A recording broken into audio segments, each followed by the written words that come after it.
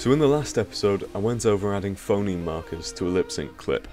In this one we'll have a look at the other two types of marker, emotions and gestures. To save a bit of time I've got this clip ready here. It's just the normal Gettysburg example clip but with the emotions taken out. I'm just going to drag it down here and turn on the real-time preview because it'll make it a bit easier to see what's going on when we add emotions. Now you can add emotion markers in the same way you can add phoneme markers, either by right-clicking on the waveform or by clicking the Add Emotion button down here.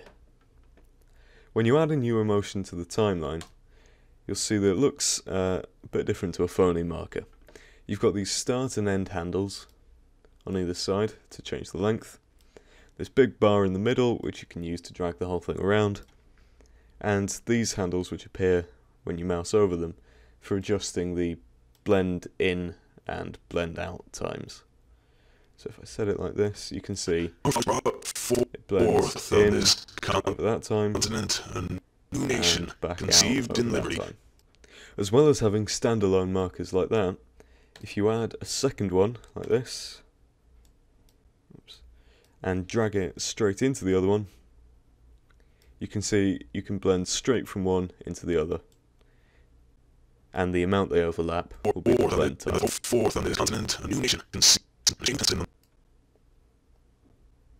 On top of that, emotions also have an intensity value, just like phonemes. You can set that from the marker settings window here.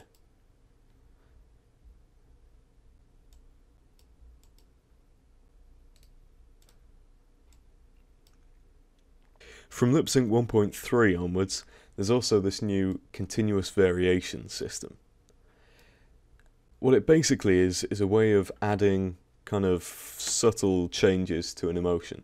So instead of it holding the same pose all the way through, you can adjust these, so it changes how often it will change, and these change how much it will change. Now you can vary these on every marker individually if you want to get really kind of in detail. But if you want to change the default settings that will be applied to every new marker, you can do that from the Edit menu, and you can change default marker settings here.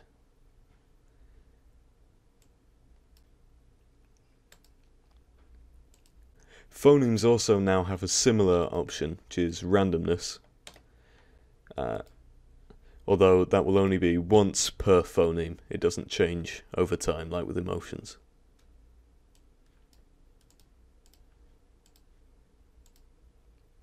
The other new feature with emotions in 1.3 is the emotion mixer.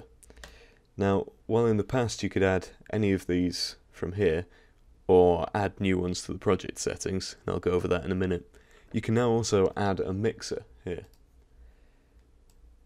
Now, although it doesn't look like anything yet, if we right click it and click Edit Mixer, you now get this new window comes up.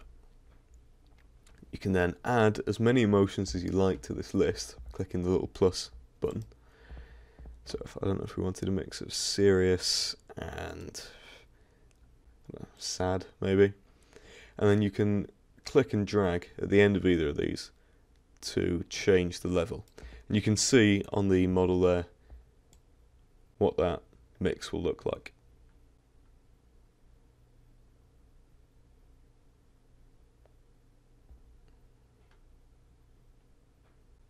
So, go for something like that.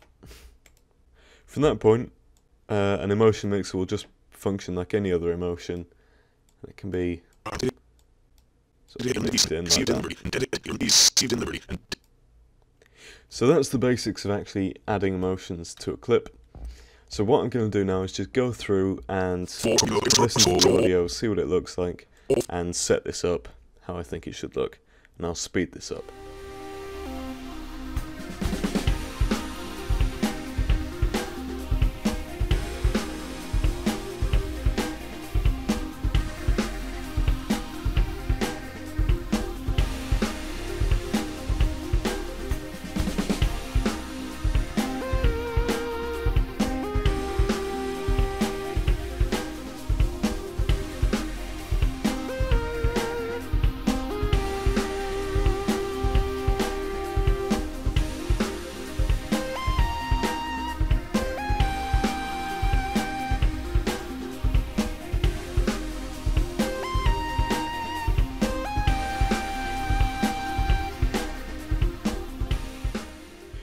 Okay, so this is what I've ended up with. I'll just play this through now so you can see it.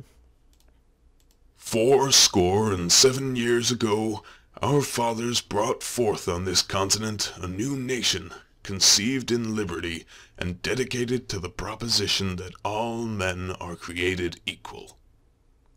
So it's maybe a bit over the top, but I thought I'd demonstrate a few different techniques. So one thing you can do is have two markers next to each other that are actually using the same emotion, but at different intensities, like that. So that lets you add a bit more variation to the animation instead of just the sort of robotic eyebrows moving up and down that you could have before. You can also do things like this, where it goes back to neutral before going into the next one. Emotions don't have to blend directly into each other. So I'm pretty happy with that. With the emotions all set up, I can turn off real-time preview and head over to the gestures tab. Not all clips will need gestures, and I don't think this one really does, but as an example, I've downloaded this waving animation from Mixamo. Just put that back there. Now, gestures are just animation clips that are triggered in a certain point in the animation. Just like phonemes and emotions, you can add them from the same place. Now, I haven't actually got any set up in this project. This will be a good example to show you the project settings window. If I click add or remove gestures here, the project settings window gets opened in the inspector. Now you can add new emotions from this list up here and change the names and colours of existing ones. You can set the phoneme set in 1.3 or above, which just controls the list of phonemes that are available, and you can add new gestures. So I'll just add a new one here and I'll call it wave. Okay. Now going back over to the clip editor, we should now have our new wave gesture available. And there aren't any settings or anything available for these, so just drag this wherever we want it. And dedicated to the just put it there. So why not? Okay, and I'll save this where it was and close that. Now the actual animation files that are used for gestures are done per character. So to get that to work, I'll need to now head over to the character and go to the gestures tab. You can see there's a little warning icon next to it, just to let you know that the gestures have changed and this will need setting up. So now we've got the wave gesture in the list here. I can drag the animation file over into the little field there and click begin setup.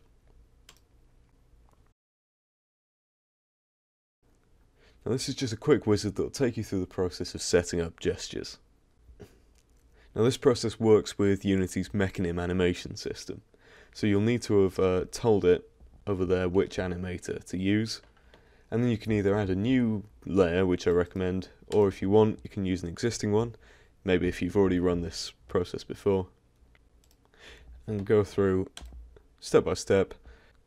These are just settings for the transitions and things, which, I mean, they're usually okay to be left as they are. Then you just press finish. So now, if you go and actually look at the animator, you'll see we've got this new layer with our wave transition and everything set up.